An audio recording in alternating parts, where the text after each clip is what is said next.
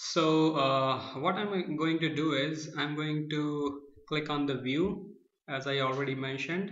I'm going to click on this keyword view. Okay. See, if you see in the keyword view that in this particular action, the name is action 1.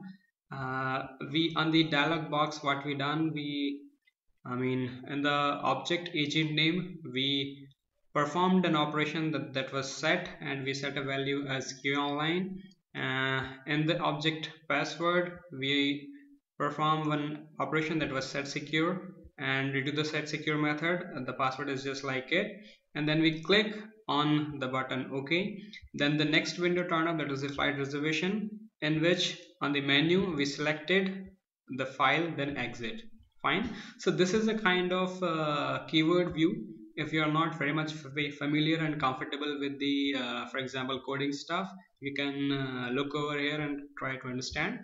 I'm again going back to the editor's view or the expert view. See, so these were actually 4 steps we recorded. Fine. So I'm going to simply run these steps. So for running, what I can do is I can click on this button, or I can simply hit F5 to run it. So I'm going to run it, and then we're going to see that how QTP is going to perform it. Okay. So I click on this button, and it is asking me to run. I said run. Okay. So just see, it opened the login window, then login, the Mercury, we are in, and the closed. See how fast the QTP completed all these 4 steps of the whole process. That is the only reason QTP is called as quick test professional. Fine, it execute the things so quickly. That is the only reason. Okay, so this is what I'm going to what I'm able to see, that is a complete kind of result report. Right now it's automatic result generation report. I'll discuss the result generation in a separate video, but in this video what it done was the QTP simply completed one iteration. Fine. So current run, that is done. If you see here, there is no pass, no fail, there is no kind of stuff.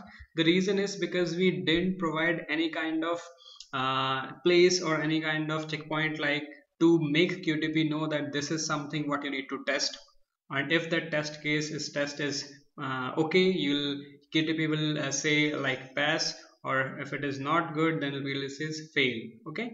So in this iteration we didn't put up any kind of that stuff that I'm going to discuss in the coming video. That's about the concept of checkpoints.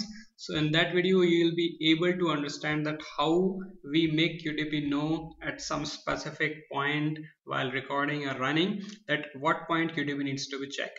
Okay, so I hope you got the idea about that, how QTP, and how we create the test case, and the concept of recording and run settings, as well as how to record and how to run. Okay, so I hope you got the idea. Thanks for watching.